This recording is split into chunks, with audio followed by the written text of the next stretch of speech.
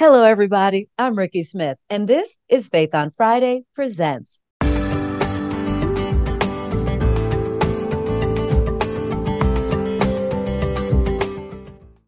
At Faith on Friday Presents, we're all about highlighting inspiring people, engaging topics, and small businesses. And don't forget, while you're here, to subscribe, like, and share our content with your network. All right. So, when you go to the mailbox and you're minding your own business, expecting that $10,000 check, usually from Publishers Clearinghouse, but instead you end up with all these little flyer type things, little mailers advertising everything from rug cleaning to soccer practice. Where does that stuff come from and who sends it out? Well, today, have I got somebody who's going to tell us everything we need to know about direct mailing. Y'all, please say hello to Mr. Adam VanWye. Hi, Adam. How are you? Hi, I'm great, Rikki. How are you? I'm doing well. Thank you so much for joining me, Adam, because this is something very few people even think about is direct mailing and where those little flyer things that we use for everything else than what they're for, where they actually come from. So can you tell us a little bit about you and your company? I would appreciate it. Absolutely. I want to give you a very quick story because your introduction made me think of this. When I first got into this business, which will be 30 years in March, I remember attending a high school reunion, and it Mhm. was one of the earlier ones. So we're all not quite sure what one another does for a living. Right. And we're going around the room and giving out those answers. And then someone were to say, "Oh, so you're the person that's responsible for all the junk mail I get?" And I decided I was going to turn that into a very positive thing. So whenever I attend a networking event or something to that effect, I'll tell people, yes, I'm the one solely responsible for all of the junk mail that you receive. So you've got me to blame for this. There. So now we know we're going to get all of your information and we're going to start sending it Yeah, back. isn't that, look what I've stepped into. Exactly. So, how did you get into direct mailing? And the name of your company, of course, is Mailing Lists Incorporated. So, how did you get into this? And I mean, because is there a school for direct junk mail? I don't get it. How did you start? It's interesting. That's a great question. Nowadays you can get degrees and certificates in direct marketing. There's all kinds of level of sophistication of courses and such. Back when I was a student, and I received an MBA from George Washington University. Shout out to them No in problem there. marketing. Shameless plug. And back then, I don't even recall like direct marketing. It was other facets of marketing. So in any event, I got into it. I had a background, a little bit in sports marketing, a little bit in advertising agency and graphic design work. And through that experience, I had some exposure to being on the buyer side. And Okay. so we would purchase lists for our customers. And when I decided I wanted to go do my own thing, I'm not somebody who can graphic design anything. And I knew that wasn't going to be the right avenue. But I always kind of like this list thing, the numbers and, how much do we have to sell to make this profitable and so forth. And that all made a lot of sense to me. So that's kind of how I found myself getting into it. I mean, it's just so interesting because it's something that you never really think of. This is somebody's job or somebody's business to actually send out these marketing. And notice I'm using the right word, marketing materials, because junk mail just sounds so rude. So, this marketing material, where do your clients and customers come from, Adam? Oh gosh, all walks of life. We have worked with Fortune 100 companies. We have worked with national nonprofits and associations, all the way down the line to small, local, independently owned and operated businesses. Because really, this is a discipline that any business that's looking to attract new customers really ought to consider and should be able to afford. And the reason I say that is because it's a very scalable discipline. The Fortune 100 company might be able to afford to send out 500,000 pieces of mail, Wow. but the small company should be able to afford sending out 2,000 pieces. And either way, we can help that customer Mhm. because we don't basically say, hey, we only are going to work with lists that are at least 100,000. We don't operate that way. We work with plenty of small businesses because they really are the backbone of this country and have helped many of them become medium-sized businesses, which is very, very gratifying. And I bet that is. You said that small businesses should be able to afford it, but you also said about these lists. We're going to talk about two of these things separately. So first of all, where do these lists come from? And can anybody get them, or do you have to be like you are a distributor, if you will, of these lists? How does that work? Well, of course, everybody should come to me to get Well, them, yeah, because you're the only one in the business. I mean, really. but no, the truth of the matter is, you could get them on your own if you were so inclined. One of the nice things about our business is we receive commissions on the part of list owners when we place orders with them. So very often we will tell our clients it's not costing you anything additionally to work with me as opposed to if you were doing it yourself. Yeah. So you might as well take advantage of our expertise and our knowledge of certain industries and certain facets of the business. Right. Um, where lists come from? Wow, where do we begin? So I'll break it down this way. There's really two types of lists, and they are referred to as compiled lists and response lists. So with a compiled list, it's very much like it sounds. Mhm. Um, there is a directory filled with information, and somebody takes that information and they put it into a database, and voila, you've got yourself a list.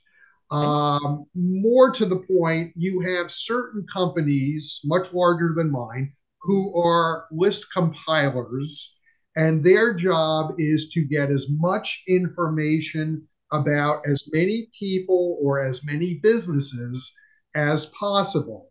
So that gets done in an exhaustive manner, which involves everything from looking at every phone book, phone directory in the country to actually telephone verifying information to getting information via the internet.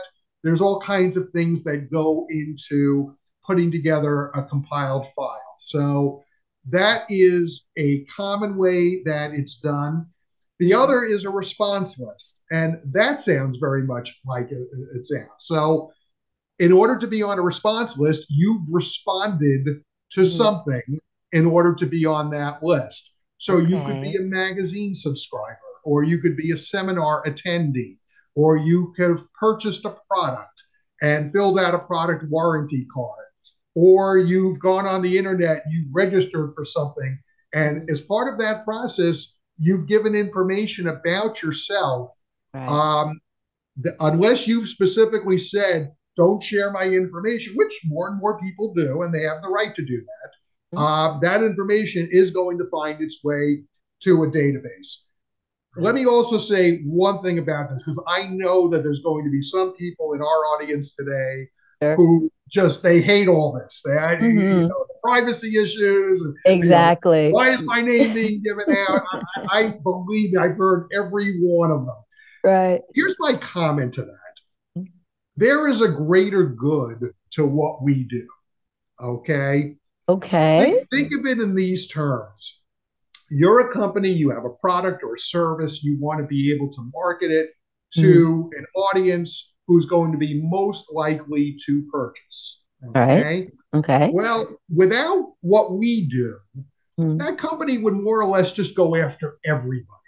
Sure. Okay. They would Mm. just send it, they wouldn't know who's who. They would just say, let's just throw it all out against the wall and see what sticks. Yeah. That's what would happen. What we do is very much the polar opposite of that. What Okay. we're trying to do is we're trying to take this great big world and we're trying to shrink it down to Mm, a group of people that are going to be the most likely prospects for what someone is offering. So when you think of it in those terms, that's why I say there's a greater good to what we do. okay. Because if I am a baseball card enthusiast, Mm. I would like to get a notice when the next baseball card show is going to be in my local area. Mm-hmm. Okay. But if I weren't an enthusiast like that, then I would have no interest in this. And that's kind Right. of, what we do. So you kind of narrow it down to make sure that the people that want it get it. I like it. Exactly. The second part of that, though, is the cost of a thing. So, like you said, small companies, small businesses should be able to afford the lists and the mailings. Now, as a small business owner myself, I looked into this and I made some phone calls. You and I had chatted before about Mm-hmm. what I had run into, made some phone calls just to see what was going on. And with what I was interested in doing, they told me it was going to be between $10,000 and $15,000 to send out the mailers. And needless to say, I scratched them off the list and just kept it moving. What would be a decent cost that you would consider decent for a small business? And how many pieces of mail would that be? Great question. And again, what we do is also not limited to mail. So let's Okay. Yeah, think we're of it going to in talk those. about that too. Yeah, Yeah. let's think of it also in a couple of different ways. Mm-hmm. We can provide phone numbers if companies want to call instead of mail or call in addition to mail. Then there's also email addresses which can be made available. So there's a variety of different ways to go about marketing. And all of this, when you combine it, is what's referred to as multi channel marketing. And that's really the ability to hit your prospect multiple times, multiple different ways, so that there is that reminder effect. When somebody sees something a second or third time and they say, that looks familiar. Where have I seen this before? And that's instrumental towards trying to get somebody to ultimately make that purchase. Mm-hmm. So let me go back to your question. From a pricing standpoint for direct mail, we're the easy people. When I say we, the list people. Sure. Okay. Mm-hmm. Um, the ones at the top of the chain are the beloved U.S. Postal Service, because Sure. postage is almost always going to be your biggest single line item in a Mm-hmm. campaign. And Right. I've got mixed feelings about the Postal Service. I think for many, many years, they were an understated, undervalued asset. They were Mm-hmm. the greatest deal going. And I really think over the last 15 years or so, they've made up for lost time. There have been annual increases. This year, there Yeah. were two increases. A second Oh, increase I know. just took place in the beginning of July. So there's nothing we can do about that except we can be smart Mm-hmm. about taking advantage of their discounts. Mailing what we all used to call bulk rate is now called standard mail. You can save a tremendous amount in postage by mailing at that level of class. They also have programs. For example, there's something called informed delivery, which is really a cool thing that they're doing. It allows the person who's going to receive your mailing to get Right. a digital representation of that the Oh my. morning of the day that the mail is going to arrive. So just imagine you're going through your email and you see this piece that's going to arrive in your mailbox later in that day. Again, you're Yeah. hitting them two different times, two different ways. So it's a very attractive thing that they're doing. Mm-hmm. And then on top of that, they're offering discounts on postage anywhere from 2 to 4 cents per piece, which is, I think, available through the end of this year. So, there are things to know in which you can minimize your costs or at least reduce them more Mm-hmm. than they otherwise would be. So, That's after neat. postage, you have printing costs and so forth. Um, As far as what lists cost, there are a lot of variables that do enter into that, Mm. starting with, are we talking consumers or businesses? Are we talking one-time use or multiple use? There's a quantity of names enters into it. So um, it, Dag. it, yeah, it can run the gamut. And we've sold lists for as little as a penny a name, Mm. and we've sold lists upwards of 50 cents a name. It all really depends upon a number of these variables. You buy a list. The list is yours, right? It is yours to have and to hold forever. No. And I'll tell you why. Boo. Wait a Yeah. minute. So I'm going to pay you for something and I don't get to keep it? I So, beg your pardon. yeah, don't mean to offend. The way that list transactions work typically Mhm. is you are either renting a list for a one-time use, Wow. or you can license a list for 1 year's unlimited use. Now, Hmm. let me tell you what happens after a year. Please do. I'm already shocked that I have to pay for it and give it back. Continue. Okay, after a year, let's say you're mailing to households, Okay. okay, 22% of them will have changed addresses True. over the course of a year. Okay. So if you want to keep mailing to that list after a year, you're Hmm. going to have to be prepared to waste postage on about one out of every five pieces. That is so true. That's not a Hmm. good deal for you.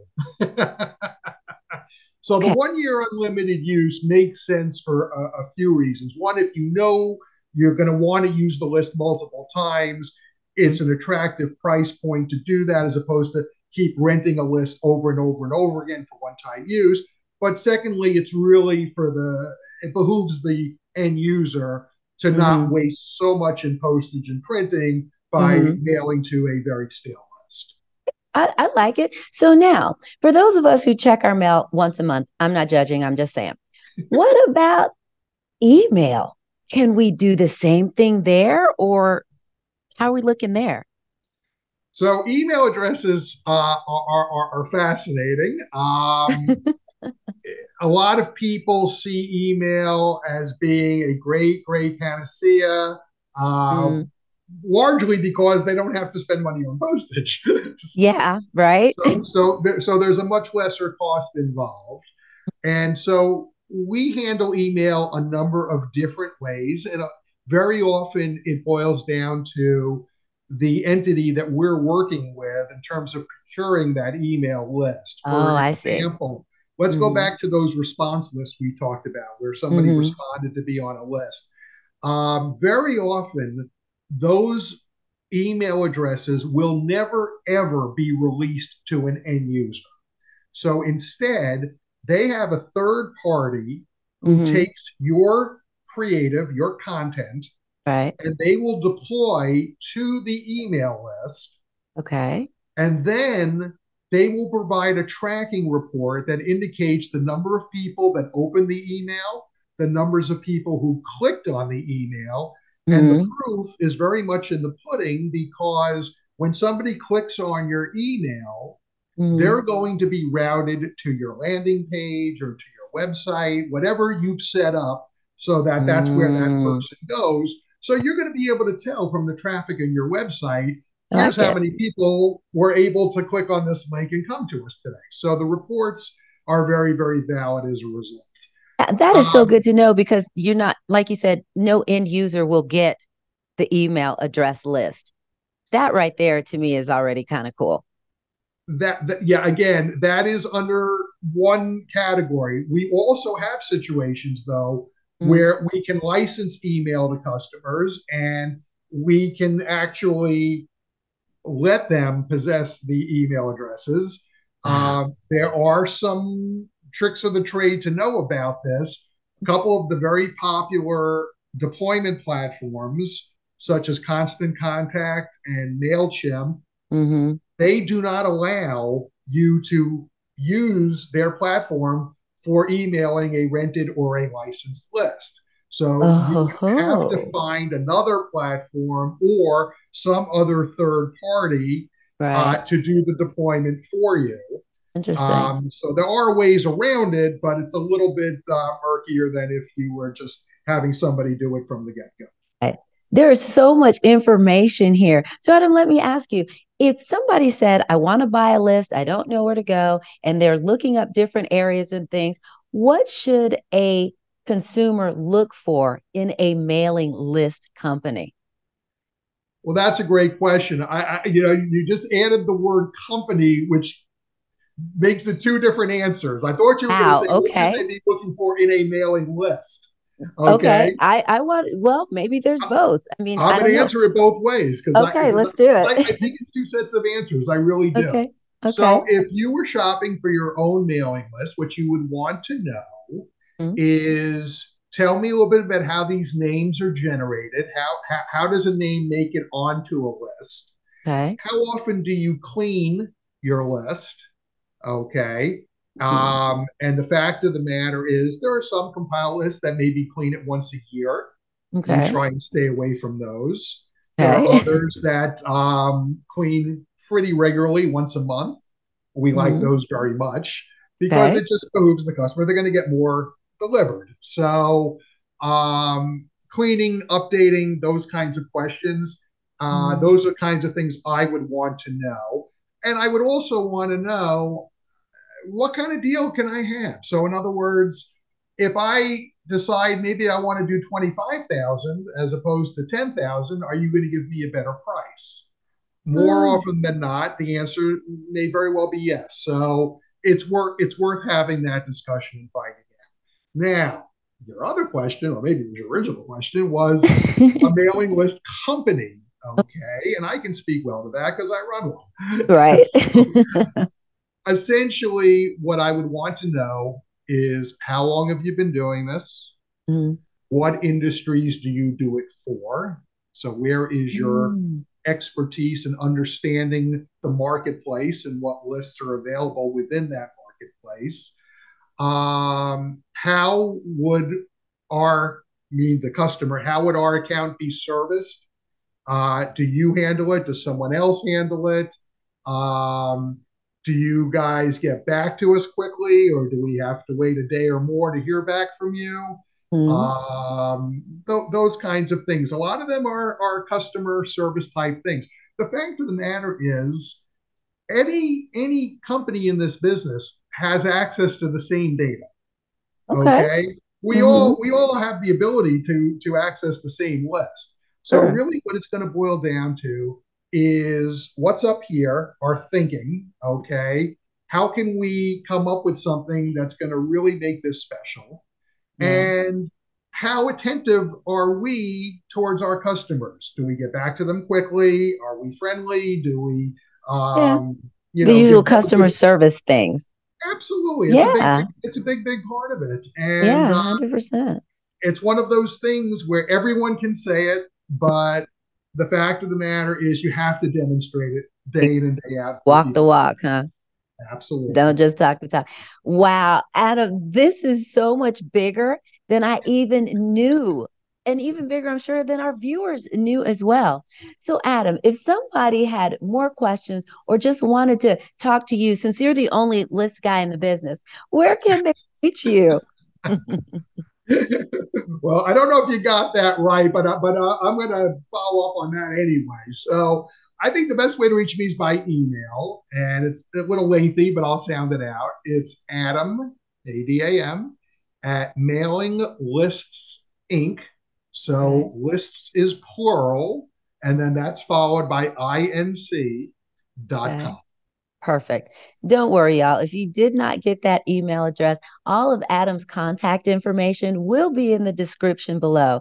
And don't forget, while you're here, like, subscribe, and share us with your network. Adam, my friend, before I let you go, we have to play a game. Yep, time for me to get nervous. No need. It's not that hard. So the game is called This or That. I'm going to give you the choice of two or three things, depending on the question, and you just tell me which one you like the best. See, it's not hard. Are you ready to play? I'm ready. I just want to go on record, though, as saying this has not been rehearsed. Exactly what makes it fun. All right, let's do this.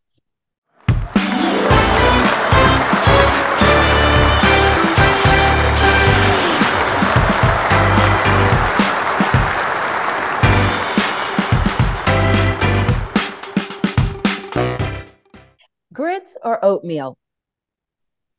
Oatmeal. Yellow light, slow down or speed up? I'm sorry. Speed up. I love it. Romantic comedy or action adventure? Romantic comedy. Airplane, window seat or aisle seat? Whichever one my wife's not in the mood for that day. But if Oh, it were up to me, window seat. okay. If you had a choice, I like it. Yes. Do it yourself or hire a professional. Oh, if only I could do it myself. It has to be hire a professional. Nothing wrong with that. House slippers or bare feet? Bare feet. Exercise or extra fries? Which do I like better? Oh, it's French fries. I'm down with it. Extra fries it is. Michael Jackson or Prince? Oh, I love that question. Michael Jackson. That's Not by interesting. I don't know. not by I kind of much see you as a though. Prince guy. I don't know. Not by much. Not by Okay. much. All right. I'm going to let it slide then. Reality TV. Yes, please. Or I'd rather not. I'd rather not. Me too. I can't do it. Ugh. The Too much Super of it. Bowl. The Super Bowl. The game or the commercials? Game. Ah, who's your team? Uh really have two, but in order. Number one is the New York Jets. Okay. And the number two is the Washington, whatever they're going to change Whatever the they are name. this week. I know. Poor Washington, but they got a new owner. Let's see how that plays out. Yes, And indeed. finally, what would you tell your 13-year-old self? Great question. Be bold, take chances, don't be afraid to fail. And when you fail, make sure you learn something from it. I like it. Gosh, if somebody had told me that. Oh, well, moving on. Adam, thank you so much for joining me. This has been so much fun. Rikki, this has been a pleasure. Thank you so much for having me. And don't worry, you all, that's it for this time, but we'll be back again next week with more Faith on Friday Presents.